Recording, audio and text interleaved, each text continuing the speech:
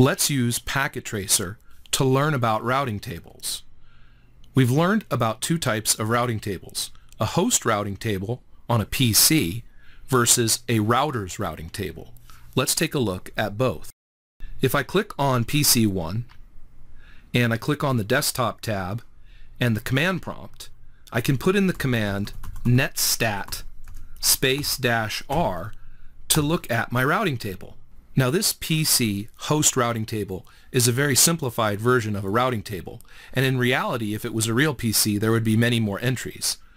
We can see that under active routes there is one active route, and this is the default route. Our default gateway is located at 192.168.10.1. So there's one route, the default route. We can also see that there are different columns of information: the network destination, the net mask, the gateway, the interface, and the metric. We can see that we have a 000 or all networks destination using a 000 or all networks net mask, and the gateway address of 192.168.10.1. This is the local router. The exit interface, which we will use to get to this gateway, will be our own 192.168.10.3 interface.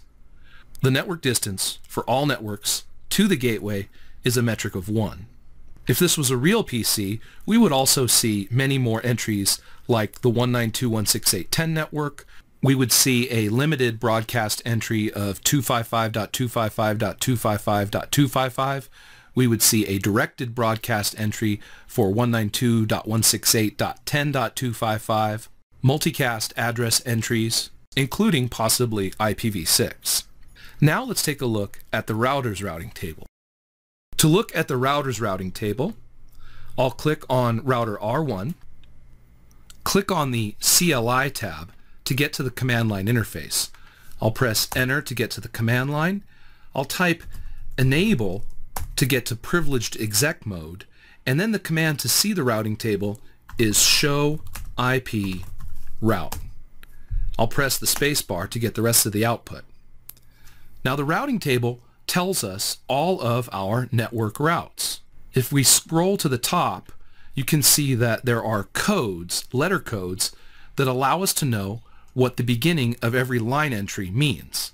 If we scroll down to the bottom, we can look at the routing entries. The router's routing table is similar to a host PC's routing table, except there are no columns to separate the information. The routing table has information about connected routes, remote network routes, and default routes. All three can be seen here in this routing table. For instance, if we look at these two entries here, these are remote network routes. If we look at these entries here, these are for connected network routes. The last entry in the routing table is a default route, or gateway of last resort. Notice the quad 0 all networks address with all zeros net mask. If we look at the codes at the top, we can see that the D stands for EIGRP, making this our two remote networks. We can see that the letter C stands for connected, showing us that these entries starting with C are our connected network routes. The capital L stands for the link local address. Notice 192.168.10.1 as opposed to the connected network 192.168.10.0. This is the local interface address connected to gigabit 0/0. If we want to understand the information based on the destination networks, then we can see that the destination networks are the first part of the entry here. This is the 10.1.1.0 destination network, the 10.1.2.0 destination network, the 192.168.10.0 destination network, and so on and so forth. The metric information is contained within the brackets. This is the administrative distance, and this is the metric. The gateway, or what we would call next hop address, is located here. The time since we've last learned about this route is located here, and the exit interface is located here.